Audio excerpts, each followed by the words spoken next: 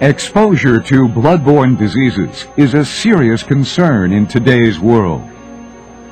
Because of this, in 1991, the Occupational Safety and Health Administration created a new regulation dealing with bloodborne pathogens, the disease-causing microorganisms found in human blood, as well as human blood components and products.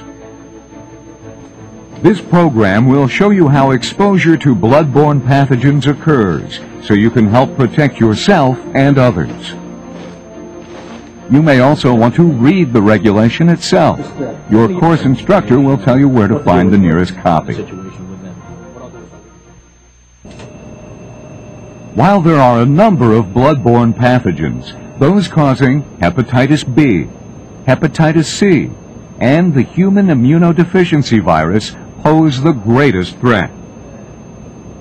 Human immunodeficiency virus, or HIV, is the newest of the bloodborne pathogens and is spreading rapidly.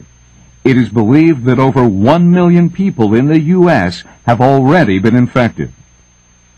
Currently, no vaccine exists to prevent infection of HIV, and there is no known cure. Symptoms experienced at the onset of HIV infection can vary. They include weakness, fever, sore throat, nausea, headaches, diarrhea, and other flu-like symptoms. However, many people with the HIV virus show no apparent symptoms for years after their initial infection.